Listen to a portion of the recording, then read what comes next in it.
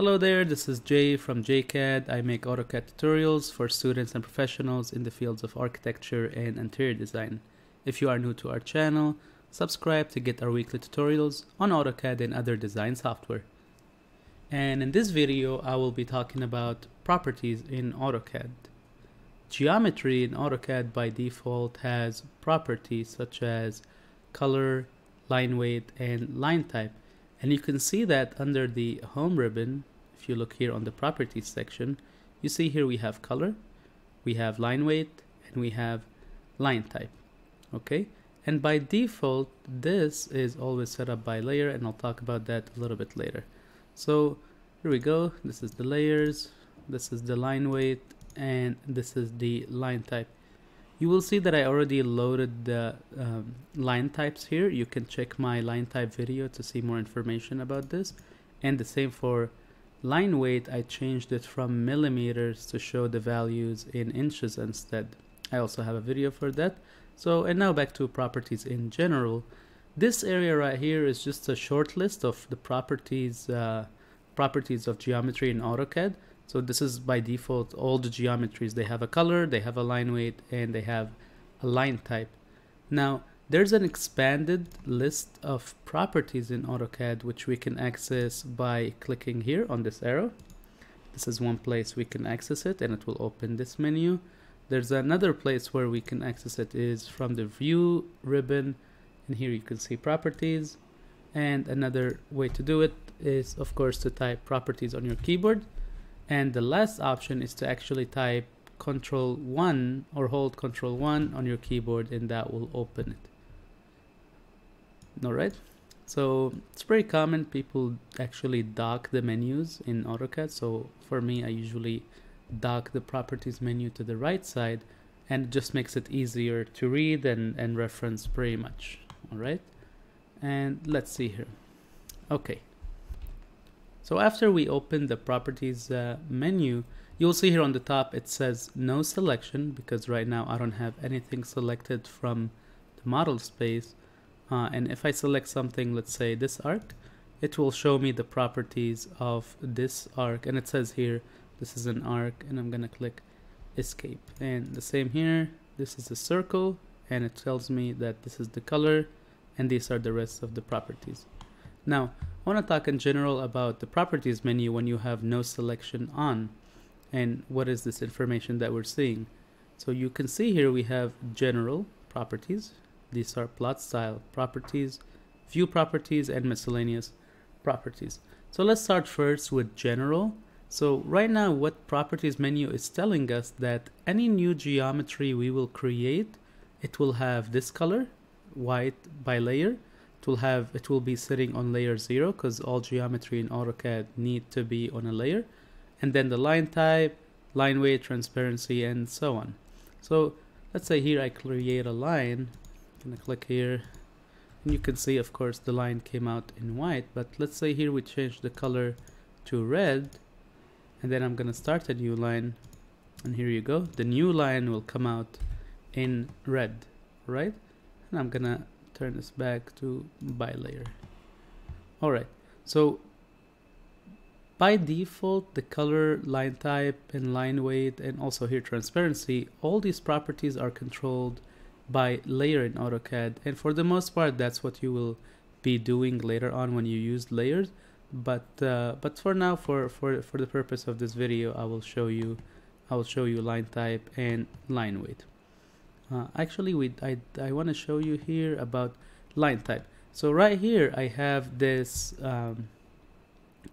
rectangle drawn here, and I'm gonna select it, and I want to show you that the color here is yellow for this. Of course that's visible, but the line type is border, and it's not visible here, and we can't see it because we need to do an adjustment here on the bottom. So annotation scale. So for now, I'm just gonna click 1/4 inches and then regenerate, and now this line type is visible.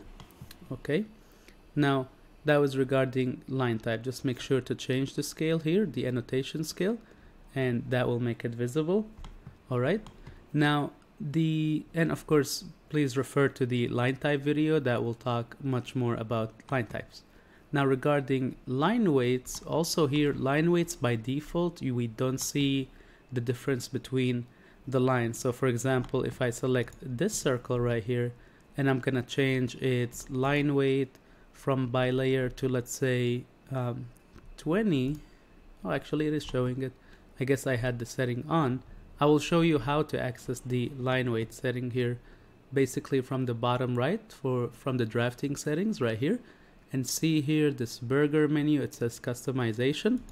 Gonna click on it, and then from here we want to see the line weight option. By default in AutoCAD this is not active. On my end I guess I had it on already, so I'm gonna click on it, and you can see here that all the line types here, like all the lines, they look like they have the same line weight, but if you want to see the difference you need to have the line weight option on here, or highlighted in blue.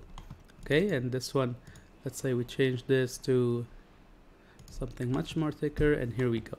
And you can change the properties of objects in AutoCAD either from the short menu here, properties under the home ribbon, by usually using the full-blown properties menu will be easier. And anyway, I recommend having this menu open all the time because it helps you reference a lot of information. Alright, so that was regarding general for now. I want to talk about the plot style. Plot style is something we don't change here. We don't change it on the properties. This relates to printing later on, and you don't usually change it from here. So all of these settings, you can leave them as is. And anyway, most of them are grayed out, which means you can't change them anyway. So that was regarding plot style. Now looking at the view properties, basically, AutoCAD is telling us where we are right now in the model space. It's giving us the coordinates. It's giving us how big this view we are looking at, which I'll be honest with you, for most architects and interior designers drafting in AutoCAD, this is mostly irrelevant for you. So you can also ignore it. And anyway, it's grayed out. You can't change it. All right. And last one, miscellaneous. And again, these are the properties when you have nothing selected, just remember. Okay, so miscellaneous, this is the annotation scale, which we changed here on the bottom, just so we can see the line types. It has to be anything but 1 to 1. You want usually to choose different scales. I just stick to 1/4 inch scale to make it visible. Basically, this is how this line type will appear when we put it on a view with a 1/4 inch scale assigned. All right, so that's regarding miscellaneous. Other than that, you have the USC icon, which is this icon right here. We can say no, it will make it invisible. We can say no here, and that doesn't change anything. I'm gonna click yes. And regarding miscellaneous, when you have nothing selected, this you're not gonna do much about it except annotation scale. Feel free to change it from here or from the bottom from the drafting settings. Okay, so now I want to show you the properties of objects. So objects or geometry in AutoCAD, they share the general properties. So for example, this line right here, it will have the same general, not necessarily identical, but I mean like the property itself, not the same values, but they have the same properties as with a polyline over here. And I'm gonna click escape. So let's select here the polyline or the rectangle shape here, and you can see that it also has the same general properties, and the same for arc, the same for a circle. And also I even have here a dimension. I'm gonna select on the dimension, and the dimension properties list is very expansive, and I'll talk about it in a minute.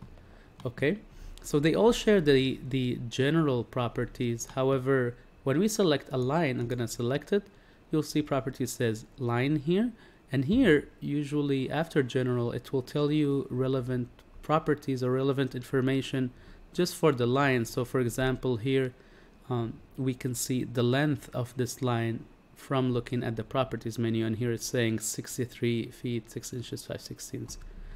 When we select a polyline, and of course it will say polyline on the top, it will give us the area and the length, and you can expand here. We're seeing area in square inches, and you can also see it in square feet. Then I'm gonna close this.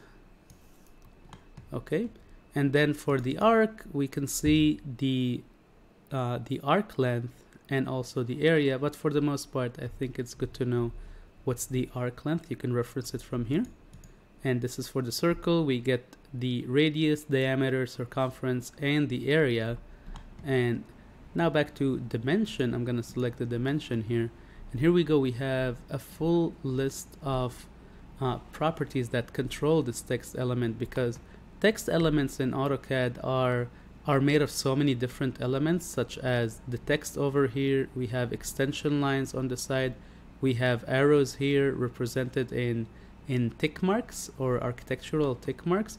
So because of that, there's so many properties that control it. And anyway, for the most part, you control your dimension, you control it from something called dimension style rather than from the properties menu. And I will leave that to the annotation video or to the dimension video. All right, so that was regarding like the general information about the properties menu. There is one more thing to mention about it, is that you might have noticed that when we selected two objects right here, it's giving us the count. So right now it's saying all and 2. So if I select one more polyline, it will say 3, and you understand now that it will show us how many objects are selected right now. And then if you click on this drop down menu, it will break it down for you that there are 5 lines, 1 circle, 1 arc, and 3 polylines. So I really like the properties menu for counting, especially with blocks when you create blocks in AutoCAD. So for example, here I have this table right here. Actually, since I have this one here, let's select the block. I want to talk about the block and mention that here it will say block reference, and it will also give you the name of this block on the miscellaneous portion of the properties menu. Now, since we have here 4, let's actually move them, and I'm gonna move them down to this area right here. I created this floor plan earlier. This one I scaled it bigger just to make it kind of fit in with the rest of the geometries here. Okay, so when I select the chair, one of these chairs, and I'm gonna right click with the mouse, and then I'm gonna say select similar, and here you go, it will select all the blocks with the name chair in the model space essentially. And here you go, we get the count. We have a total of 76 chairs or blocks with the name chair in this model space. Okay, and pretty much that was it regarding properties in AutoCAD.